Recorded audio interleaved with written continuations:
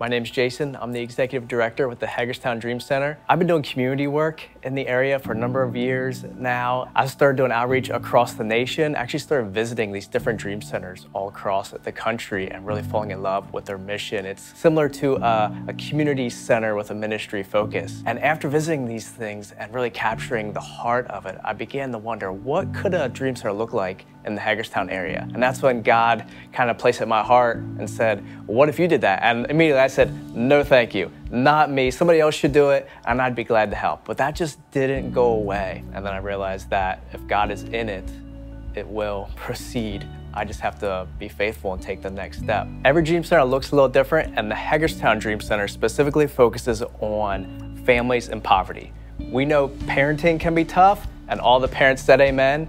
We know poverty has its own mountain of challenges, and the Hagerstown Dream Center meets at the intersection of those needs, specifically families, parents with infants and toddlers, because it is not okay for a child to be homeless. We are the response of God.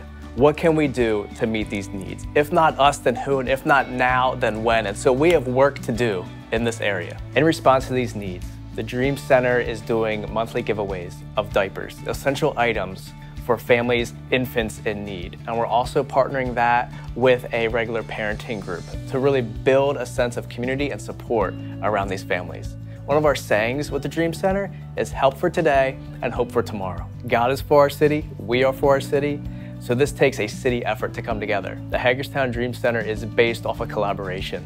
We are better together. It's not one person, it's not one leader, it's not one church. It's a collection of all of these agencies coming together for the common good, to see the same fruit come to pass, to see lives changed. It's possible.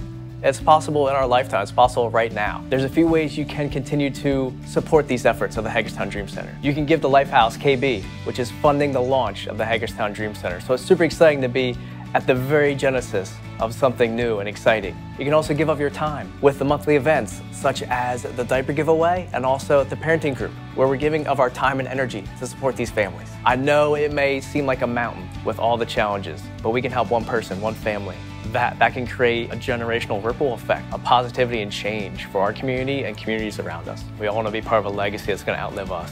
The Hagerstown Dream Center, I believe, is and can be that. You can follow the Hagerstown Dream Center online at hagerstowndreamcenter.com or on the social channels with the same name. Let's make an impact and reverse the generational poverty cycle in our area. Let's reach people and restore dreams.